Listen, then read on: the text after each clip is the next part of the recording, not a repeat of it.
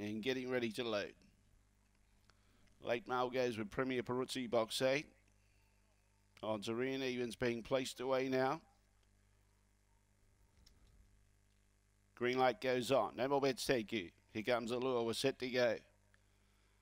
Away, Premier Peruzzi began well. It's got open running space and it's up there vying for the lead. Wanting to crash to the outside was Sweetly and interfered with the runners alongside of it. Premier Peruzzi in front got clear. Texaco Rose behind those. Hope's Tribute on the inside. Going wide was Sweetly. Premier Peruzzi going strong though, and Premier Peruzzi wins. Beats Hope's Tribute, Texaco Rose, Sweetly, John Bob Tyson and Victor Charlie at the tail end of the field. And Premier Peruzzi gets home for the late mail followers after a good jump and takes out race 9 on the program. Hope's Tribute was making ground on the inside, but run out of time to catch the leader, Premier Peruzzi. And 8 beats 4 and 6, 17:15 was the time. 8, 4, 6, the judges' numbers. Fourth goes to number 1, Sweetly.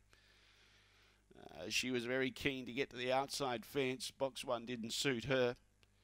But Premier Peruzzi, a black pitch, December 2017. Premier Bologna out of Peruzzi. That's her third win from 8 goes now, and raced by Yvonne Maxwell and Peter Smith. Pete Smith, the winning trainer. Did the right thing at the start.